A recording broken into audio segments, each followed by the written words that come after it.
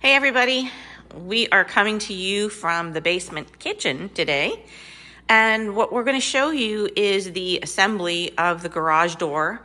Cameron has all kinds of parts and his tracks printed, and the reason we're showing you this is because it is kind of a more complicated procedure, and we think that this could be helpful to anyone else who buys a robot and wants to make a garage with a garage door. So, Cameron, take it away. So I'm going to talk through a little bit about parts and things that I have here, and then I'm going to show how I'm assembling a few things. Some of this may not make complete sense until you see it all together, which hopefully I'll have later today. But first, as Dana mentioned, we have the tracks that will mount inside of the little house for the robot, and the garage door rides along this track. And this is the garage door. And yeah, and this is the door. And this is the inside of the door. Yes. Where the hinges are. Okay. Yeah. So we'll get a better view of that later when we have it mounted. But okay. Yeah, this is the back side. All right. And you 3D printed these? Yeah, I 3D printed these, and as you can see, I had to print them in 4 sections and hook them together because my printer isn't big enough to print the whole thing. Okay. And tell us the change that you made to the track.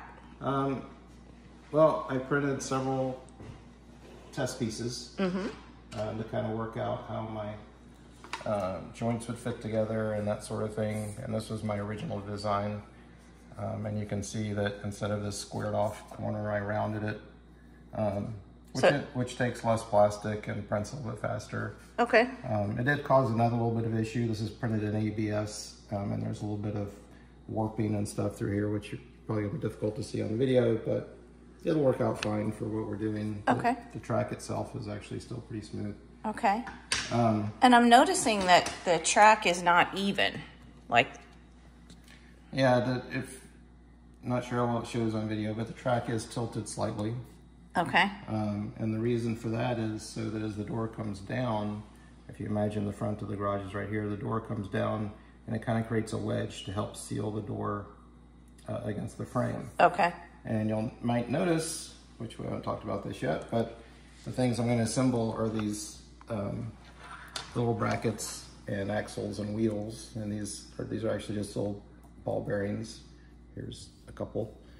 And they will ride in this track. Oh, hold on. Once they're attached to the door, right? And how do they attach to the door? Well, that's what we're going to go through. Oh, okay. All right. But these axles that are holding the wheel. They're very hard to see with your hand like that. Yes, I know. It's difficult.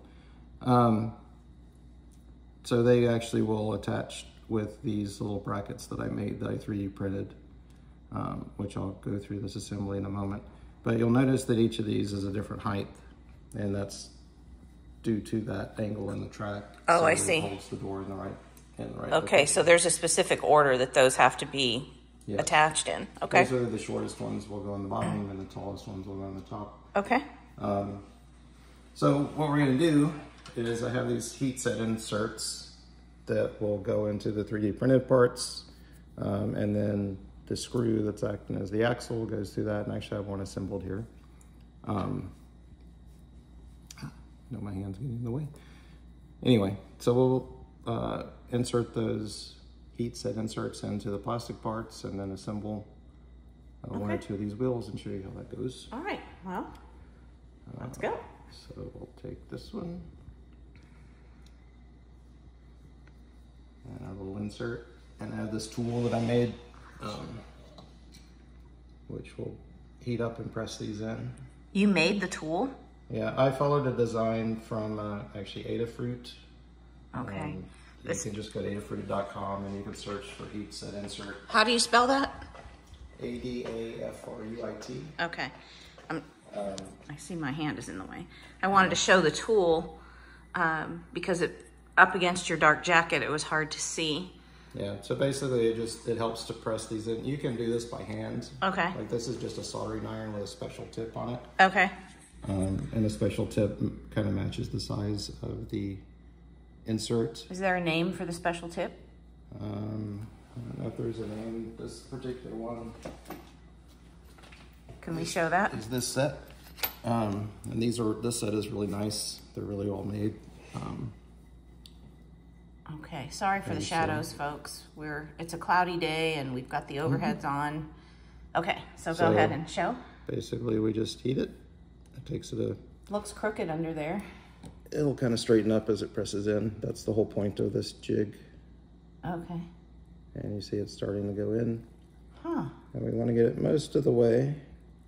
And then we'll take this off from over here and just use a flat surface and kind of press it in the rest of the way. And that creates a very nice little top. Now I know, I should have pulled this out first. So I'll do this on the second one. These inserts are pretty much the same, thickness as these parts. And so there's a little bit of extra plastic that gets pushed through. I might have to redo that one. Okay. But anyway, we'll do another one and hopefully I'll do it right this time. All right. I forgot a step, so.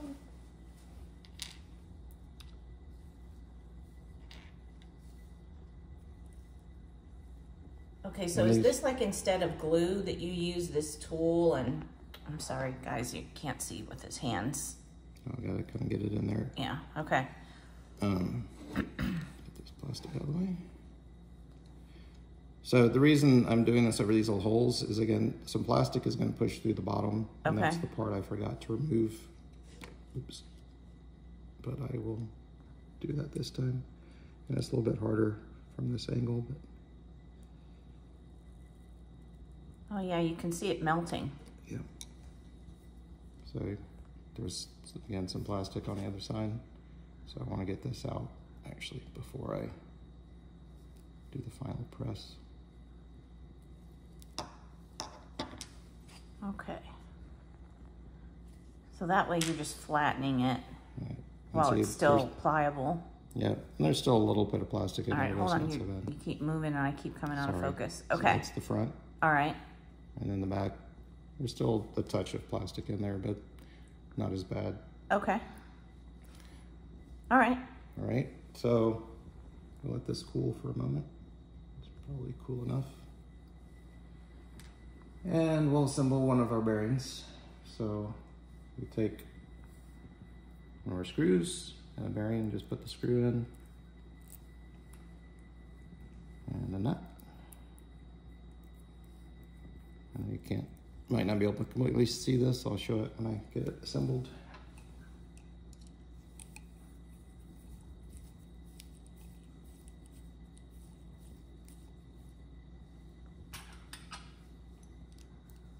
You just want to tighten that a little bit so that it holds that bearing securely. The bearing still spins, of course. Okay. And then take our little bracket with the heat set insert. All right. And screw that in. And so that white bracket will hold it to the track on the garage door? Yes. Okay. So I'm probably racing ahead. I'm trying to understand how this all works together, but. All right, so we put this little nut here just to help lock it in place. Okay. And there is a little bit, I intentionally made these screws a little bit long. Maybe should have done just a little bit longer, but it allows for a little bit of adjustment. So when I get the door in, if I need to move the bearing back or forth a little bit, there's a little bit of room for adjustment. Okay. But yeah, I'll take these and I'll end up gluing them to the door, to the back of the door. Oh, so you don't screw them in or anything? No, I'm just gonna glue them. Okay, hold on, I'm gonna come back around because I can't focus on that from here. So actually I'll do it from your side.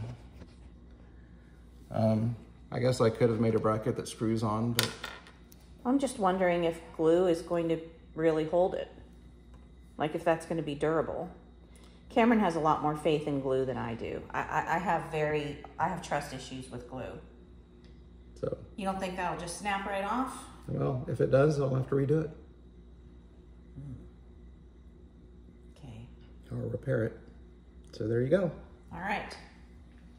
So I need to put the rest of these together, but I think that's our demonstration for now. Okay, well, thank you.